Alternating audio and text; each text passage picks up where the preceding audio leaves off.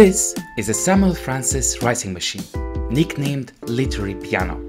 Patented in 1857, this prototype combines a piano-like keyboard with a circular typewriter mechanism. This prototype is one of the early typing instruments. It sits on the shelves of history near Huntston writing ball, burst typographer, and other clever mechanisms that preceded the standard typewriter that we can still find in enthusiast collections and antiquity stores. Modern computer keyboards have nothing in common with this piece of history. And it is quite a shame.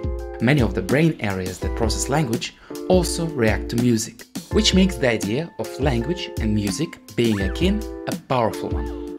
So let's see if we can revive Samuel Francis' heritage by turning a modern MIDI keyboard into a perfect writing machine. The first step is the hardest. We need to choose the keyboard layout. I could not find the original arrangement that was used by Sam. However, a piano roll actually has some letters on it already. If you look at this small prototype, you will see the notes that are neatly labeled on its keys. Letters E and A are also some of the most commonly used letters in English alphabet. We can add the vowels and other popular letters to the same region, keeping them on the white keys. All white keys belong to the same scale called C major, which means that they will likely sound good together. C and D are also quite common letters, as well as some other consonants that get placed on the lower keys. I added letter F to the corresponding note despite its low frequency in the English language, because it really helps getting the message across. The less popular letters get a place on the black keys, and punctuation signs go on my drum pads, as well as the shift key. There is one problem.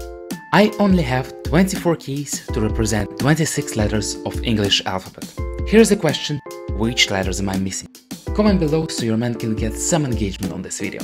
Once the hardest part is done, it is time to make a program that converts MIDI signals into letters. I wrote a simple Python script to capture MIDI signals and turn them into keyboard input. The download link is in this video's description. However, if we just capture the MIDI messages, the result is a bit too quiet. By resending the captured MIDI signal back into the system, we can route it through the digital audio workstation and hear our message play out loud.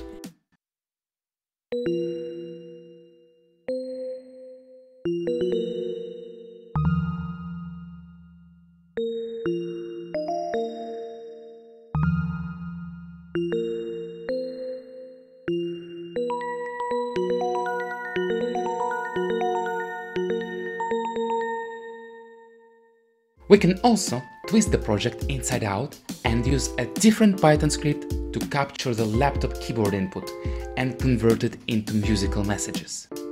This makes typing out a haiku a little quicker and, in a way, more powerful.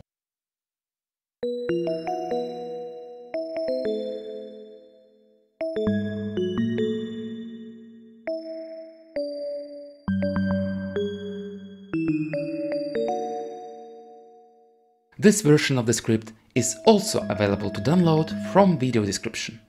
So, recreating Samuel Francis' writing machine in the digital world is fun and all, but can this knowledge and tools be applied somewhere else? Yes!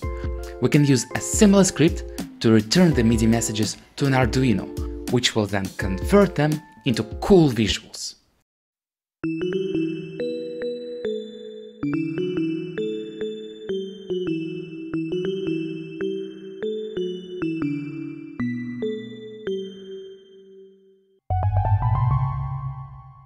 Like this, with just two simple scripts, you can upgrade your performance with RGB lights, matrix displays, and anything you'd like, really.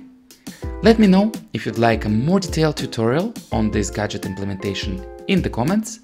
And with that, Tom Bianco out! Let me know what you think about this video. Any feedback is always welcome. See ya!